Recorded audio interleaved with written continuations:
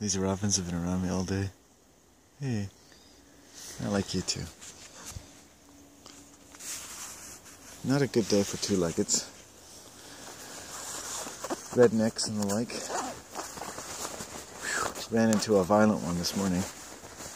Not violent towards me, but violent towards a young man, homeless man who'd been shoveling snow for money. Just demoralized and humiliated him, physically threatened him in front of the proprietor of a local coffee shop. And they still served him. You believe that? Still served him. Didn't ask him to leave, nothing. Because he's a working man. Guy probably hasn't slept anywhere decent. Probably been living in danger and in poverty since he was probably 12 or 13 years old. And it snows, he's got a chance to make some fucking money. And that's what he gets. I won't be going back to that coffee shop. Just something I've been thinking about anyway.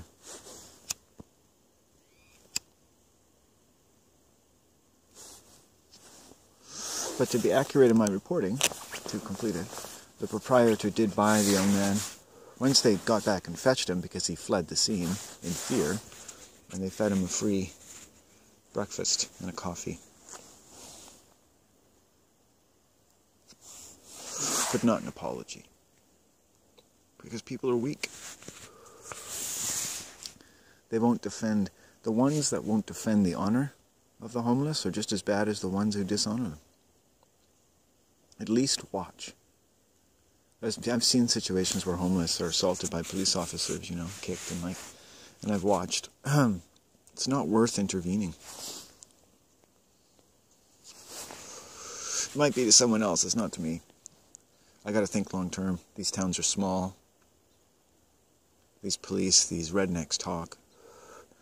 I'm already fucking on their shit list just because I don't work. Not that I wouldn't love spending the rest of my miserable life in this town dealing with rednecks with a dick up their ass.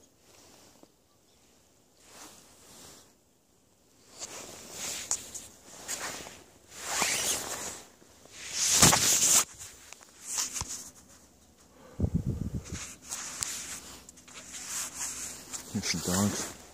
It's quiet though. Wow. I'm trying to keep that coffee hot. There's another thing about that coffee shop. The coffee is never as hot as I need it to be. That's it. It's my last coffee there. I'm good with them, people-wise. This is where you just see, and I've also learned about one of the proprietors psychologically. We've gotten to know each other a little bit. At least I got to know them. And everyone there has, trauma with their fathers. Her father was a philosopher. Her mother was a psychiatrist. And she's a tough one. But toughness doesn't go all the way through. You let one man menace an entire coffee shop because he's got a cock up his ass about some poor guy shoveling his driveway without being asked. Or at least because he might do so, I think is more accurate. What do you have? Nobody's safe there. The world's not safe there. None of us are safe there. We're not safe in that world.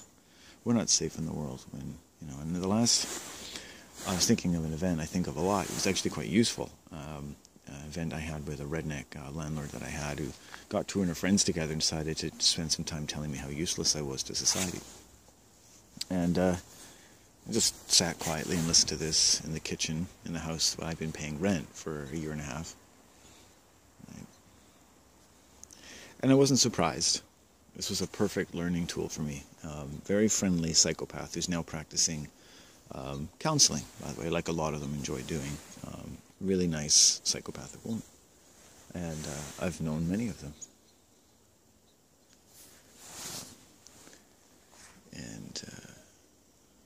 So I'm curious in the minds of such people, the strengths and weaknesses of those minds. They tell a story.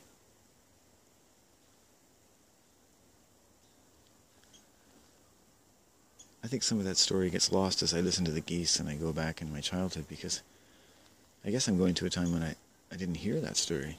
didn't hear that echo throughout the world, the Calamity Jane of people's minds that they here and there will find the weakest possible person to humiliate, never learning anything about them. But they always make a mistake when they do this around me. I guarantee you that man made a mistake today. One way or the other, they make a mistake when they do it around me. I don't need to stick around and see the results. I'm in nature. I'm right with nature. I don't ask people to be perfect, but I do expect a certain basic courtesy for one's fellow man. You take someone with so much, humiliating and demoralizing someone with so little, on the thin pretext that they might trespass on your property, under the influence of desperation, cold, and hunger.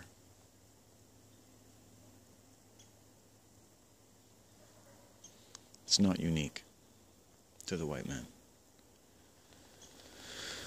It's not unheard of. And every time you get a sick dog like that, I guarantee you is a total pussy. A couple of bald eagles. You get a slap-happy group of them, all too willing to let it go without saying anything. And that's how the world works. I grew up with people like that. They weren't the worst people, but they would never say anything. Not even when it was their job to do it, their moral duty.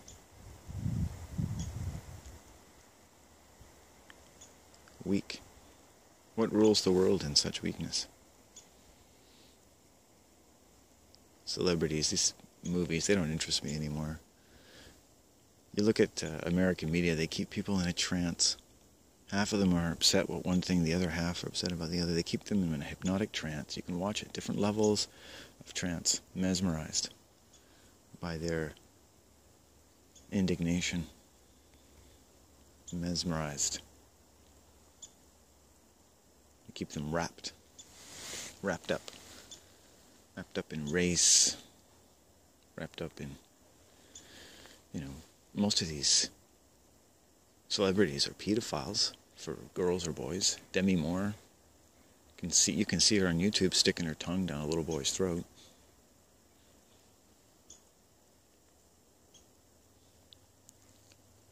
What are they worth your time? But they've had time to be obsessed. I had some friends as a kid who liked to play role-playing. I did too, but let's just say them, not me. They like to make up what are called campaigns. So if you play role-playing, you have a campaign, fictional characters, and you fight, and you get hit points, and blah, blah, blah.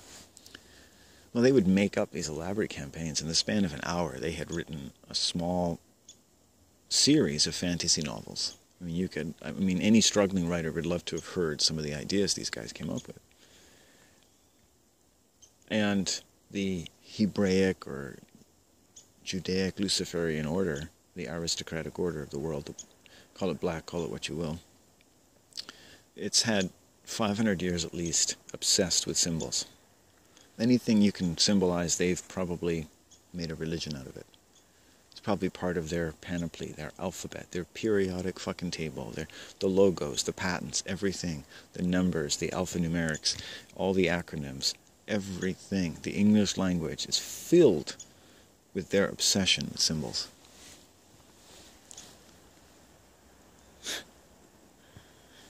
And they're obsessed. And they eat children, and they fuck children, and they're just subhuman parasites, whatever they are. I don't care about Jews per se, or Christians per se, as much as I care about the effect that these religions have on people. That's their only saving grace, is that on some level everyone is a victim of it. If someone got the flu, you wouldn't want to shoot them dead because they got the flu. Well, the human mind can get psychopathic flus. It loses its marbles. It loses its wits. It loses its will. It becomes weakened and can be sick for ages, for hundreds of years.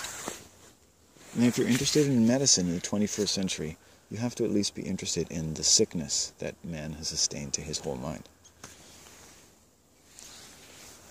Yes, be it Jewish over here, Christian over here. So look at February. I kept looking at the word February, the 12th and 13th month in my time space.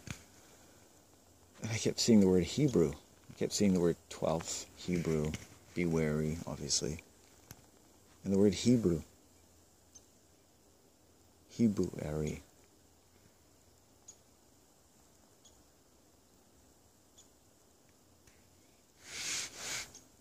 Where's that R? Why is that R? February. Because it's the R from Hebrew. They've hidden it in there. And this is anti-Semitic, by the way. All of this stuff is anti-Semitic. It's anti-you and me. It's anti-man. It's anti-natural man. It's fine. Put it in its place. The mind does. By the time you notice evil, your system's already been working on it. For those of you who appreciate my more positive gambits of thinking, by the time you notice stark evil, you've been working with it. Now, part of that means you've probably assimilated, gotten used to it. Part of that means maybe you've transcended it a little bit. Maybe you're a better person than that. Maybe you found a way to let it sit with you. You will get with it in your own way, in your life. As you walk your walk, you'll turn your mind to this or that, and hopefully you're under the influence of a good deal of happiness. There's nothing wrong with being happy and analyzing the world joyfully. But do we have to imagine as we look across these lands that whatever might be a lie in the world, that the people that dominate the news are good people? That this is what these people are at all? And the sound of their voice, to the sway of their hips, to even the more intellectual so-called celebrities, they're still trained animals. It's falsity within falsity. Every ring of hell is a false world. That's the thing about hell. Every ring of hell is false.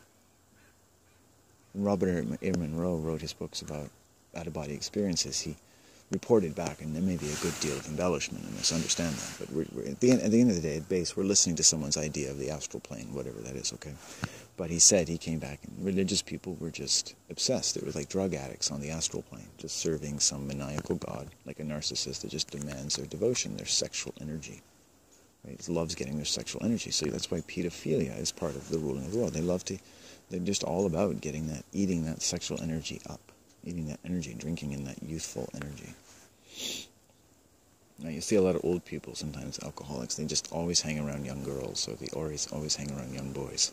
They're sucking up that sexual energy, feeding off of it. And if it's mutual, that's fine, but when it comes to infant children, obviously there's you can't deduce any mutuality in that. Quite the opposite. It's never mutual with children. We understand that, those who are reasonable people, that children speak a different language, so you could say that a child loves you, as Demi Moore says of her victim. And that child may say they love you, but that doesn't mean that's love. But we can extract from that a lot of ways that people determine things to be loving. That we are oppressed, that we are infantilized. People, like the man who accosted this homeless young man, and if I was his age and approached by a man like that, I would be pretty fucking afraid. He handled himself well, he just walked away, left the scene, did the right thing. Owner came and got him, fed him breakfast.